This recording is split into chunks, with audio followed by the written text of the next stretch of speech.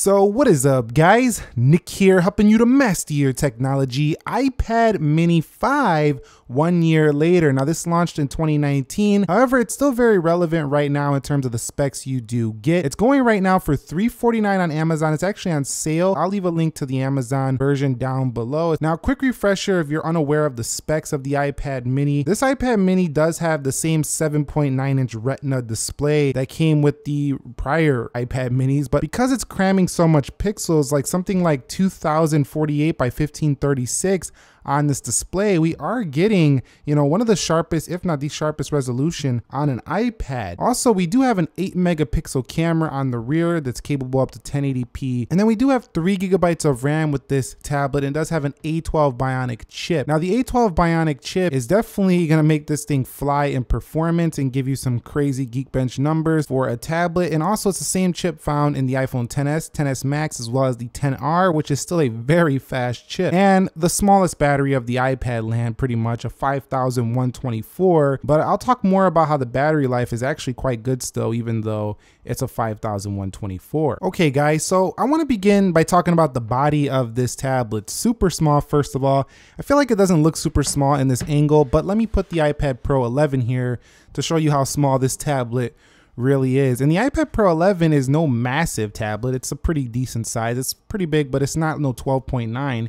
And you could see you can fit almost 2 iPad minis in the size of the iPad Pro 11. Now this is the space gray variant. You could get this tablet in silver. You can also get this tablet in white with the gold on the back as well, or you can just get this space gray. I think the space gray looks pretty professional here. Now this also has stylus support. I'm not going to cover the Apple Pencil. I did that in my full review of this tablet I did a year back. Go ahead and check that out. But this tablet weighs in at just 300.5 grams. I mean, this is not even a pound of weight here. So an incredibly light device with iPad functionality, iPadOS functionality is what really made the iPad mini compelling, is that you have the ability now to do all this, split screen stuff that you had for a while, but the ability to have multiple apps side by side and even put a third app right here is just pretty fun to do. And the ability to put a third application here, just having all this functionality on this small screen, it's just pretty fun to do this. And just having this power makes it beastly in my opinion, because you can get most of the tasks you would probably do done on a laptop on here and get a little keyboard case for the iPad mini, and it's game over. You have basically all the functionality you need besides certain laptop tasks you might need your laptop for. Now the weakness of this size though, the iPad mini, is that when you are typing a lot or you're doing a lot of intensive long-term, like you're gonna be doing work for a couple hours on here, it can feel a little bit cramped, but you gotta know that that's the trade-off you're willing to make to get the iPad mini. But it's nice that you can easily thumb type like side to side here because it's so small that you can easily type almost like a phone on here. So iPad mini 5 is a nice tablet option for people who want a smaller iPad Pro alternative, because you can get the Apple Pencil and you have a faster chip than their base 10.2 iPad as well. Now discussing Touch ID, it's definitely a blessing right here to have Touch ID right now, especially if you're using this outdoors. Face ID is not working very well with the current, mask restrictions that people are wearing masks a lot. So this is a really great time to have Touch ID, but if you're just leaving this in the house, you probably aren't wearing a mask in the house anyway. So definitely Touch ID is still very useful and very fast here for the iPad mini. I have no issue with it, but I don't like how in order to get Touch ID, we have these thicker bezels here. I've seen a couple concept drawings where we're seeing iPad Pro like reduction in bezels on an even smaller iPad mini. Maybe that's the dream iPad mini. We'll see what happens going forward, and maybe that's why we're seeing price reductions, because maybe we're gonna see a new iPad mini redesign soon, hopefully. And now discussing display quality. This is basically reminding me of like the iPhone SE 2020, where Apple decided to keep the older display. This is the Retina display, but it still gets plenty bright. It still has True Tone. It still has dark mode, nice range of dim as well. And you do have, the ability to put on night shift wherever you would like it. Very enjoyable high-end display here, even though it's only at 7.9 inches. Now this is not OLED, so if you want a Samsung OLED type of display, you're probably not gonna like this one quite as much.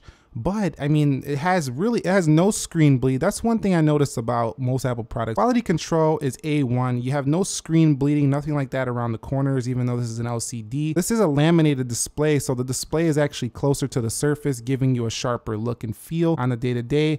Just an excellent overall 7.9-inch LCD panel. Now, one area where this display suffers a bit though is the aspect ratio. Now, black bars are on here, so top and bottom.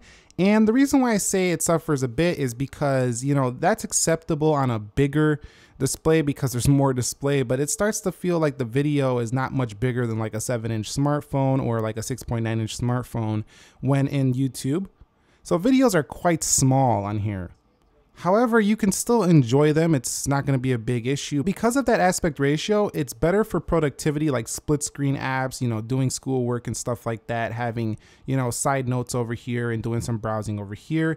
It helps out in that fashion, but in Netflix, YouTube, stuff like this, sometimes it's not going to take up the whole display. Now, discussing the OS on here, I do have iPadOS 13 on here. This is capable of running iOS 14, but we're not going to update this one until it officially launches, and then we'll have widget support and stuff like that, also scribbling with the pen options as well. But really, I just like how, you know, the iPadOS really has come to the point where, you know, it's a really great MacBook replacement if you don't need all those MacBook programs. And the more capability that's coming with the 14, it's just incredible that you can do all this on a 7.9-inch display that can easily fit in some people's back pockets, to be quite honest, and even smaller bags. So yeah, I love iPad mini for all its productivity in such a small fact. And discussing the performance on here, this chip is so well optimized by Apple with the software that you can easily do video editing on here and things of that nature, as long as you get a little keyboard to help you out. And this also has mouse support now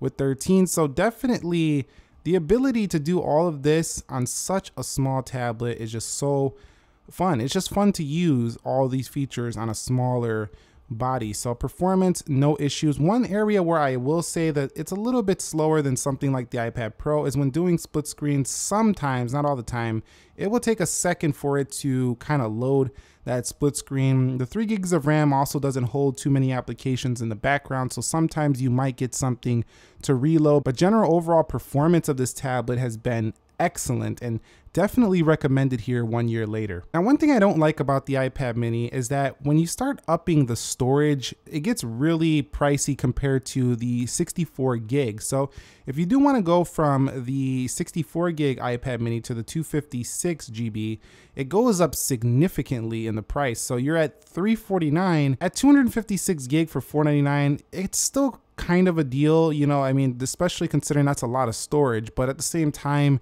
I still think the better value option is the 64 gig. So if you can live with the 64 gig, you're going to get more value for the money. 500, we're looking at Windows laptops at 500 that are pretty decent. We're looking at, you know, better iPads than this. We're looking at a used iPad Pro in this area. So definitely, I think the iPad mini at, you know, $349, $400 is the best price for this tablet.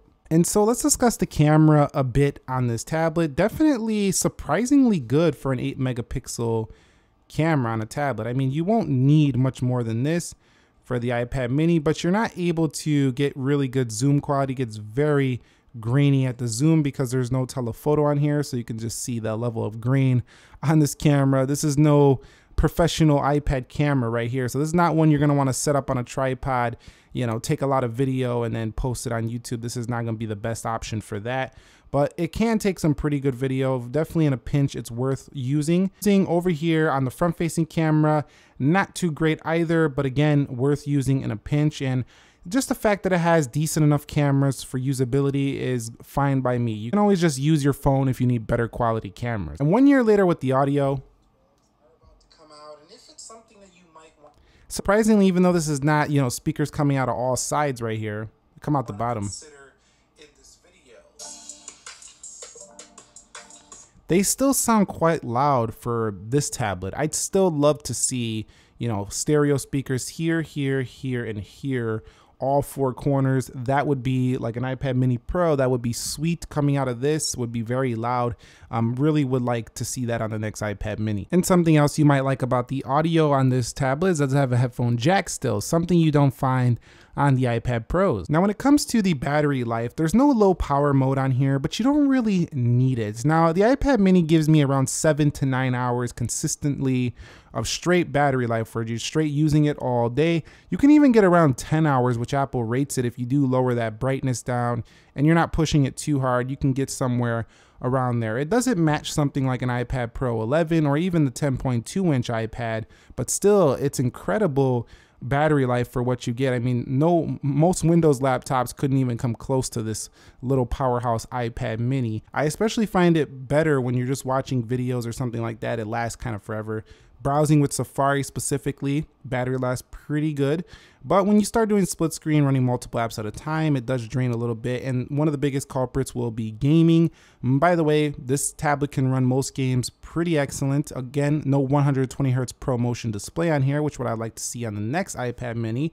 But still, it can run every game on the App Store, so you're gonna have no issues gaming. And because those bezels, you can kind of hold on when playing car racing games and stuff like that. And so that's it. I don't have much more to say about the iPad mini. I really got excited when I seen the price drop $50 on this one. I think it makes it an excellent deal at $349. We're talking around the price of an iPhone SE 2020. You can get yourself an iPad. And if you do like the smaller form factor of the iPad mini, there's really no competition to this tablet on the market today. It definitely, there's really just isn't. So iPad mini 1 year later is a fantastic option still. However, there is a potential of a new iPad mini coming in the future, but we never know with what's going on when that's going to happen. So if you want a small tablet beast right now, I recommend picking it up. Link down below in the description. Thumbs up if you enjoyed it. If you have an iPad mini, please share your experience with the community, what you've learned about it, how much you've loved it, how much you've disliked it, if you traded it, if you just got a bigger iPad. I'll catch you all on the next episode. Thank you very much for watching. Nick here, helping you to master your technology. Be sure to be well and peace.